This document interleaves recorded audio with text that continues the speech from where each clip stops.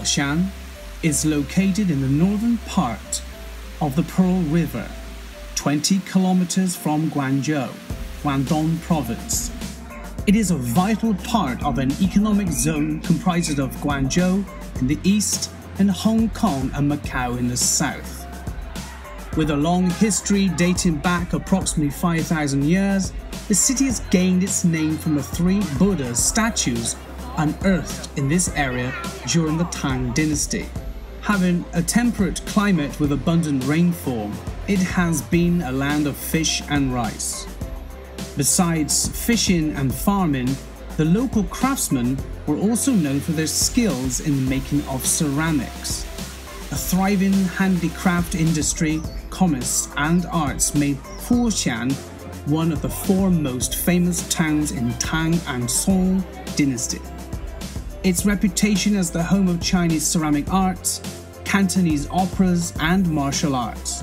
Foshan is a modern city. It is one of the earliest ports engaged in foreign trade since China's open door policy.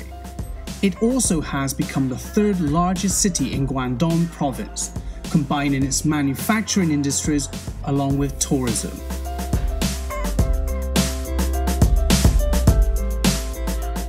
The ancient Nanfeng kiln, where the pottery art of Foshan originated, is located in Shiwan town, Changcheng district of Foshan city. Being the oldest kiln in China, the history of the kiln can be traced back to the Ming dynasty. It is amazing that this ancient kiln still operates.